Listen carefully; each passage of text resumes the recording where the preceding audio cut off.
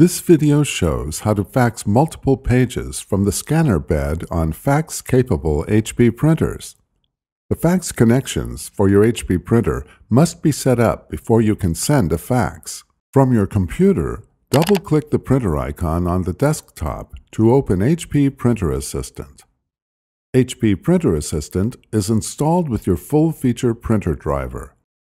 Click the Print, Scan, and Fax tab. Then click Fax. Click Send a Fax. Type the fax destination number in the To field, then click Add.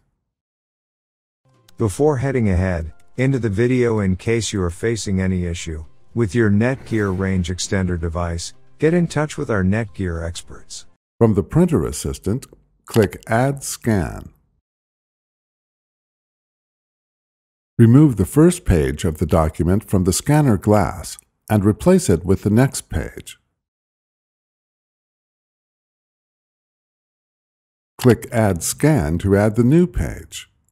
Continue scanning each new page until the entire document is scanned.